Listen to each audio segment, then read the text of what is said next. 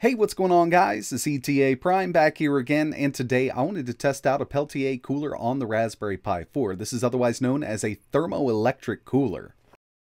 Now, if you're not familiar with these thermoelectric coolers, that's totally fine. I'm going to go over it real quick. This one here is actually a low-powered version. It pulls 5 watts. It's purpose-made to go on the back of a cell phone to keep it cool while you're gaming. And basically, the way it works is we have a hot side and a cold side, and right in the middle are the conductors. When electricity is introduced to the conductors in the middle, one side gets really hot because it's pulling the heat from the other side, and the other side, usually consisting of a ceramic plate, gets really cold, and it can actually produce ice. But this is a very inefficient way to keep things cold. That's why this isn't used in our refrigerators or freezers at the house. Now, if you're interested in learning more about thermoelectric cooling, otherwise known as Peltier coolers, I will leave a link in the description to a video all about it from DroneBot Workshop. Now, the one he's using in that video is a much more powerful unit than the one I have here, and it can actually create ice. But he takes a deep dive on how it really works, and he also shows off some different experiments. It's actually a really good video, so definitely check it out. But really, when it comes down to it, the way this works is you plug electricity into it, one side gets really hot, one side gets really cold. Now, as you can see, this does have a fan and heatsink installed on it because that heatsink does get really hot, but the bottom side gets super cold, and that's what we're going to be mating up against the Raspberry Pi's CPU. Now, on a regular Raspberry Pi, I couldn't get this to fit. I mean, I could always rig something up with a little copper spacer or something like that. I actually thought about doing it on the CM4 with the CM4 board here. But then I remembered I had a slimmed down Raspberry Pi 4 that I haven't used yet. This has the GPIO taken off, the DSI and the CSI connector, so we can get right down to it. It's also slimmed down on the USB ports. But this way I can get the cold side of the thermoelectric cooler right up against the CPU on the Raspberry Pi 4 to keep it as cold as possible. But it actually fits on the board quite nicely. I just need to find a way to hold it down. Before I mount this up and get right into some testing, I just want to show you how cold this thermoelectric cooler can get. I'm just measuring the temperature of a Raspberry Pi sitting dormant. It's not plugged in or anything like that. We're coming in at around 22 degrees Celsius. Here's a Raspberry Pi 4 that's been idling for a little while. And the surface temperature is coming in at around 30 degrees Celsius. Now, when it comes to this cooler here, it's off right now. I do have it plugged in. It's just not turned on. You can see on the back side here, we're at 24 degrees Celsius.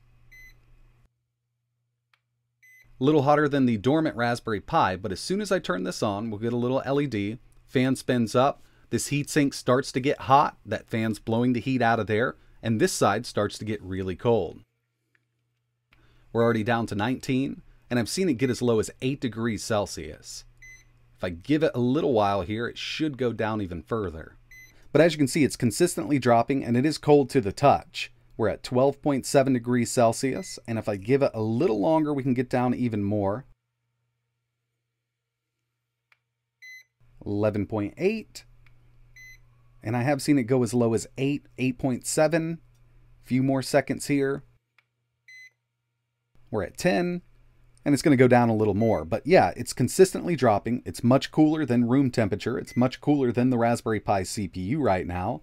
And like I mentioned, this is a low wattage version. It's rated at 5 watts, but I've seen it pull up to 8. And if you had something that was more powerful, you could freeze this Raspberry Pi out of there. So now what I need to do is get this mounted up on the Raspberry Pi. I need the back of this thing to make contact with that CPU, just so we can keep it as cool as possible. And even just putting it on here like that while it's running, I can feel the bottom of the Raspberry Pi getting cooler to the touch. Now, I thought about 3D printing something to get this mounted up, but I'm going to go a super easy old-fashioned way and zip tie it down. This is going to work just fine. The pad on the bottom is mated up against the CPU on this Raspberry Pi. Now, it's a bit hard to see in here, but it's definitely making contact. It's not going to go anywhere. Unfortunately, since this pulls so much wattage, it's really hard for this Raspberry Pi to power it, so I will need a separate power supply for the cooler itself.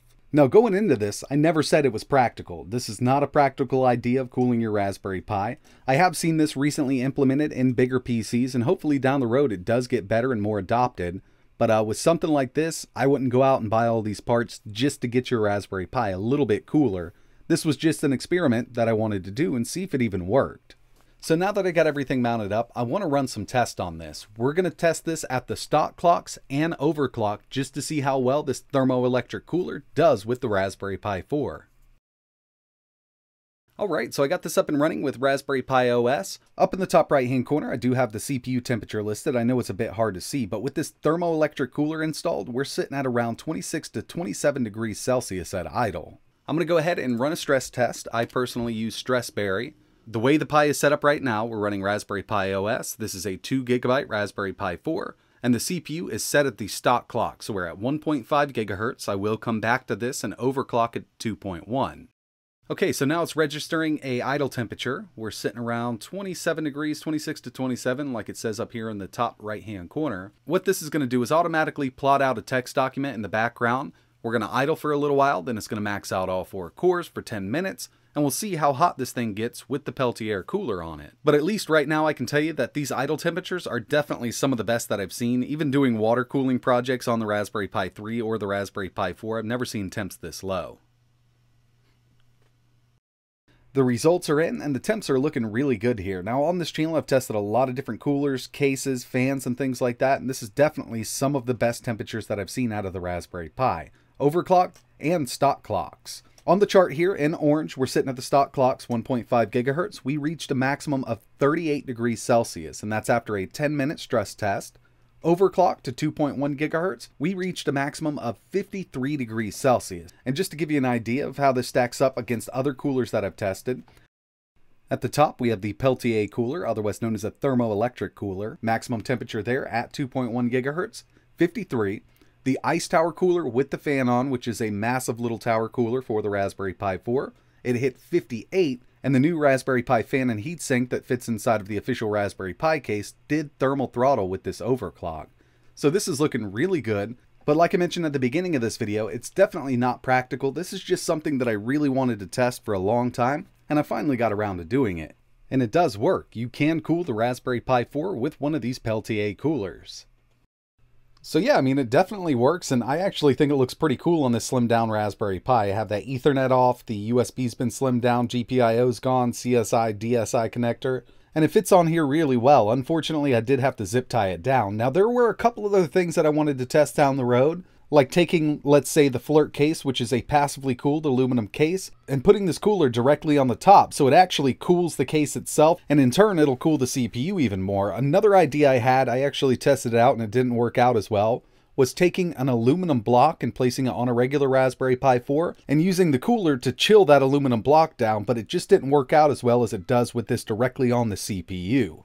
And in the future, I'd actually like to test out a more powerful Peltier cooler on the Raspberry Pi, something that gets a bit colder so we can chill that CPU off a little more. But just keep in mind, I mean, this isn't going to make the Raspberry Pi any more powerful, and it's a very inefficient way to cool the Pi. Even with the Raspberry Pi overclocked to 2.1 GHz, you can definitely keep this cool enough with a nice little fan and heatsink and get out a lot cheaper and not burn as much electricity, but this was just something I wanted to test and I figured I'd go ahead and do it. But that's going to wrap it up for this video. I really appreciate you watching. If you have any questions, let me know in the comments below. And like always, thanks for watching.